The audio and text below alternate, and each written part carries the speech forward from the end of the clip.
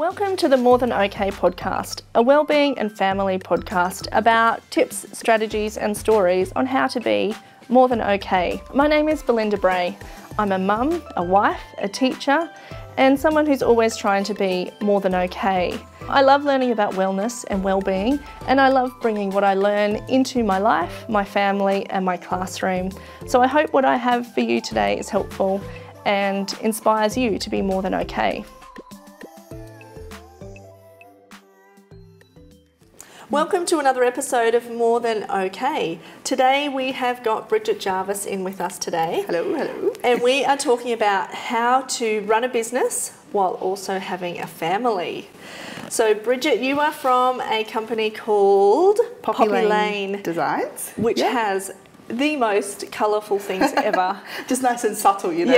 Yeah, Let's learn about you first. Right. I forget about that. I just wanted to start the conversation, but I have to ask you some questions. Yeah. Firstly, how do you have your coffee? Just white. I used to have 2 sugars and cut that out for Lent one year. Oh, okay. And now it's too sweet with the 2 sugars. Oh, so excellent. Just white.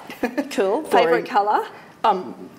Pink. I was going to say, is it pink? Because I've been on your website, there's a lot of pink. It's pink, yes. There's pink. What is your dream Saturday night? Well, it normally consists of some sort of a Disney movie with children. Yes. But I would have to say probably a glass of wine and my sewing machine just kind of tinkering away. Okay. So yeah, that's it. Oh, cool, you're a sewer. Yeah. That's great. Yeah. Okay, so Poppy Lane sells earrings and accessories and art. Yes. What else do you do?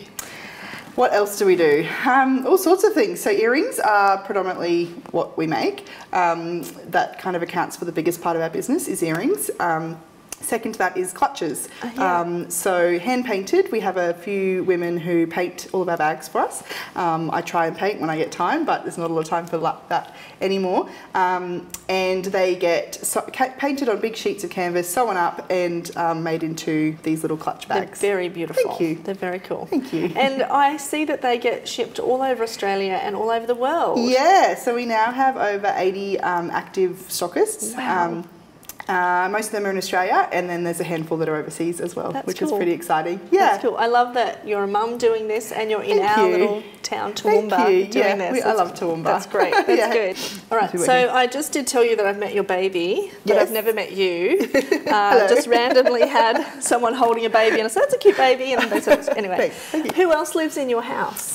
So my husband Ben, he does fly in, fly out work. So he's away 3 weeks at a time. Wow. Away for 3 weeks, then home for 3 weeks. Okay. So big pros and big cons to that kind of job. Like any job has pros and cons. Yeah. My daughter Poppy, my second daughter Miller, and my third daughter Bonnie. And Bonnie's just new. Thank you. How old is she? 10 weeks. Wow. 11 weeks. Okay. I'm not sure. Something like that. That's cool. It's all a bit of a blur. Yeah, it is a blur. Yeah. So you have this really successful business in Poppy Lane. Yes. How did it start? So I'll try and give you the short answer. So we were living in Toowoomba. Had just had Poppy. She was a couple of months old.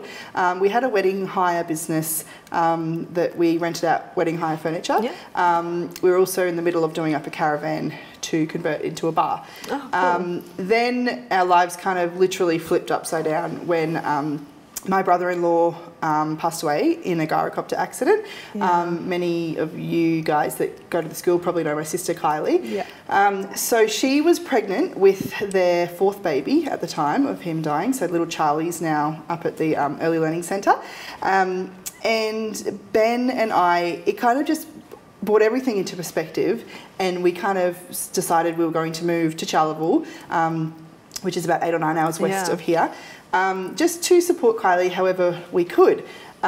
We didn't know what that would look like at the time, and we just it just became all of a sudden very clear that we needed to do that. Yeah. So amongst conversations with just Ben and I, we hadn't told anyone yet, we came to Highlands one night. Okay. And a couple prayed for us at the front. We don't know who they are, still don't know who they are. Yeah.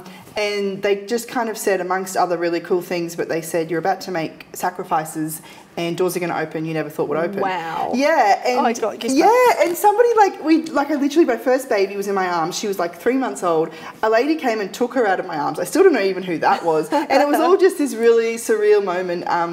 And yeah, I don't know who the couple were. I wish I did. It was an elderly couple who prayed over us.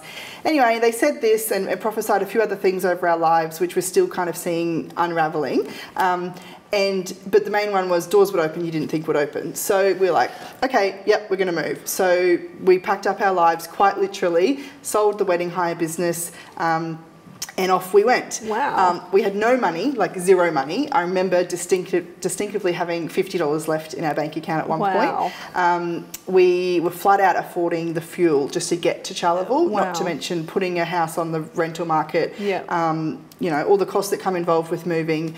And we gave our last of what we had, we tithed it. And so we were like, we have literally nothing left to lose. Yeah, wow. And we moved to Charleville, and we seriously doors opened one after the other. And Poppy Lane was one of those doors that opened. It started with a little boutique in Charleville. The lady knew I was a bit crafty and made random things and liked to tinker away on my sewing machine and whatever. And she said, oh, I'd love you to make me some macrame for my shop. Okay. It was terrible macrame. I'm not good at it. Don't ever ask me to make macrame. But anyway, so it started with that, which turned into clutches, which turned into earrings. I made the first pair of tassels for our earrings while watching friends ski out of the river out there. Wow. And everyone laughed at me and said, you're an idiot. Why are you making tassels? You should be skiing. And I'm like, no, this is what I want to do. And anyway, here we are. That's so great. Yeah, that's how it started. I love that. I've been looking at your website and Instagram. And it seems as if family is really important to you. So how does family fit in with this business that you have? Absolutely. I would be lost without them, quite literally. So my husband, Ben, is my silent biggest fan. He also keeps me very grounded. Oh, that's good. Very much so. So yeah, obviously wouldn't be possible without his support. When he's home, he's absolutely so hands-on that it allows me, releases me a little bit to physically do some work. Yep. My dad does all of our books and bookkeeping and account management and so many things I probably don't even know about him doing. So I would be absolutely lost without him. And Kylie, my sister, is now employed full-time by Poppy Lane and paints. Wow. She's one of the women that, we contract. So cool. Yeah, so, and the kids are literally every package that goes out, my kids have decorated with stickers or folded the boxes. I pay my nieces and nephews to fold boxes and cut bubble wrap. And so, yeah, it's literally all hands on deck. What does an average day look like for you? They look very different whether Ben's home or away. Oh, yes, of course. So when he's away, I mean, when he's home, it's wonderful because I can sleep in and he's got the girls off and to school before I even wake up some mornings. But when he's away, I usually start the day off on the wrong foot, and this is something I don't advise doing, is staying up so late the night before. Oh, I do that. It's terrible, hey? Yeah. So I usually get dragged out of bed by the 2-year-old is usually the one that's, you know, Mum, wake up, I don't want to milk. So I head straight to the kettle. And Bonnie, our baby, she doesn't really like to be put down much before lunchtime. That's just her thing that she does. Okay. So I kind of start the one-handed juggle. Yeah. And yeah, if they're heading, so they go to school 2 days a week, 2 or 3 days a week up here at Highlands. And it's packing lunches and getting them out the door and juggling a baby in one hand and often feeding the baby in this hand while I'm doing it. Yeah. And then I might get a couple of hours during the day to work from home, and then it's back to get the kids and trying to survive until bedtime. So okay. So you've talked about your family and your newborn baby. Yes. Why is it important to keep running this business even while you've got such small children? Yeah, good question. Good question, full stop. Yeah. Some days I really wish I didn't have to be honest. There is days where when you have your own business, you can't call in sick, and I mean, it's just like being a mum. You can't just tap out. That's right. And it's the same, I guess, with this business. And as much as there's days that I would love to just be a mum and be in the garden and, you know, be baking and doing all the mum things, I truly believe God has blessed this business so we can be a blessing. I fully believe that, you know, he blesses to bless. So, and this little business is beyond blessed, and opportunities have come its way that, you know, are not in my doing. And 9 local women are now contracted to the business, half of which Poppy Lane is their only income.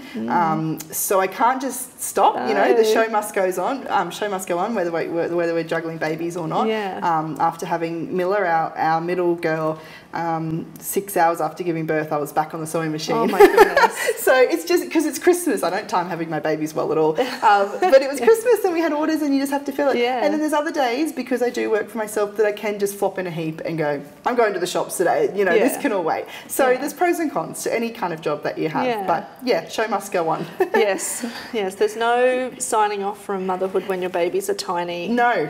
There just isn't. It gets better. Yes, great, good. I'm looking forward really to does. I watched you and Michael's interview and how Michael said, I'm starting to see the investment with our children. I was like, I can't wait for that moment. Pancakes and coffee. That's when you know you've arrived. I can't wait, I mean, I've got Poppy down to a fine art of folding boxes, so that's somewhat helpful at 5 years old. But yes, I'm looking forward to the making the coffee part. I'm about to ask you a question that if somebody asked me, I'd get really antsy. Yes. But do you believe in work-life balance? I do believe it exists. Have I figured it out? No, not yet. But every day is different, and every day, some days I literally feel like I'm Superwoman and I'm like, come on, bring it at me, like I can do this. Other days I'm failing at everything and I'm a big hot mess. So is there a balance? Yes, but I think that looks different every day. And some days I'm, you know, a fun mum and all I do is play, but my business suffers. And other days the business is amazing and I'm kicking goals there, but I feel like a guilty mum because I haven't, you know, actively sat with the kids or something. So I think it's all just about juggling and trying to do the best you can with what you've got.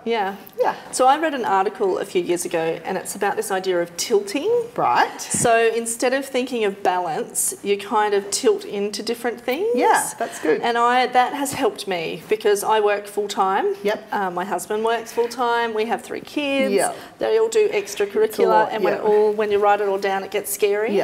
But just having this idea that I'm tilting into teaching now. So I go into teaching mode, I like that. And then in the afternoon I can tilt back into being a mum. And that's actually really helped me because there is no work balance. I'm a teacher. I could give all of my time to lesson prep and marking and getting in touch with kids. Then your kids suffer. But then my family suffers. So I totally hear what you're saying there. It's tricky being a mum and trying to work and trying to make that impact in the world. That's really, I really like that. I'm going to keep that. You may keep that. I'll write that on my mirror. Tilting. Tilting, yes. I like because that. I'm not sure if we're built to balance. No, I think that's true. And just being okay with I can't say the word, but compartmentalising. Yes, is that the word? It. Good, yay. That when I'm mum and not thinking, because otherwise I could be present, like physically present, but not mentally present, which I may as well not be sitting on the couch, you know. And there is some things I do, you know, I try to save my fun earring making jobs to sit outside with the kids and do them while they're in the sandpit or something. But yeah, just trying to be present when I'm with them. Otherwise, like you said, you could just fill all your time with work and then it's, that's good. So I've given you some homework. Yes. I've asked you to give us 3 tips for people who might want to start a creative business while they have a family. Yes. Well, firstly, that's very exciting. And my first bit of advice is go for it. Just start is pretty much my tip number 1. Just start. I think we can all come up with a multitude of excuses, reasons. Oh, I don't have enough time, I don't have enough money, the kids are too busy, whatever. But if you don't physically start small with what you have, whatever that looks like in your field, a year's time you will be nowhere more than... I feel like you're talking to me. Sorry.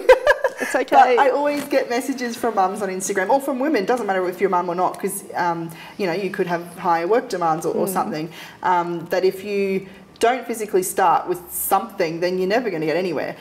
So I always, like, looking back on my first few Instagram posts as an example, I cringe. I'm like, ooh.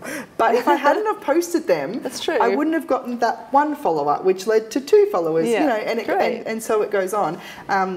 Social media, I think, is an amazing place to start. Just get your ideas, get your product, get your business onto a social media platform. It is free and ridiculous if you're not using it. So Absolutely. Instagram, I wouldn't have a business without Instagram. That's great.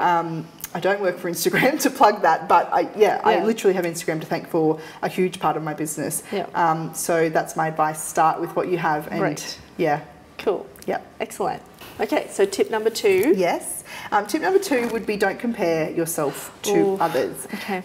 It's really easy, especially with how... I don't know how much we have at our fingertips now. I know I keep harping on about social media, but with what we see, that to kind of look sideways at what other people are doing in your own field, or even not in your field, even if you just go, oh, look at them succeeding. Nobody has it together. I think we just touched on it, that I have no ducks in a row whatsoever. So I think if you kid yourself that the ducks need to be in a row to start, then you're never going to start. Yeah. So my biggest thing, and I've been guilty at it sometimes, is kind of going, oh, they're copying me, or they're doing better at this that I would love to do. Or so don't compare yourself, I think, to others, because it is literally only going to hinder you and hurt you if you keep looking sideways at what others are doing. It's just going to slow and stint your own race down. Okay. So that's tip number 2. Would be great. Don't compare yourself. Tip number 3. Okay, tip number 3 would be treat every customer as if they were your most valued. Wow. I just really feel that, treating each customer with kindness takes you a long way in business, and I've even seen that in such a short time of being in business. Even the customer that's buying the $5 sale item, wrap it with the same amount of love, pour the same amount of packaging love into it, give them the same experience as the opening, things like that. And that's something I'm still learning as I go. When we get hit with a huge amount of orders all at once, I'm very guilty of just quickly, wrap, and get them all out like a production line.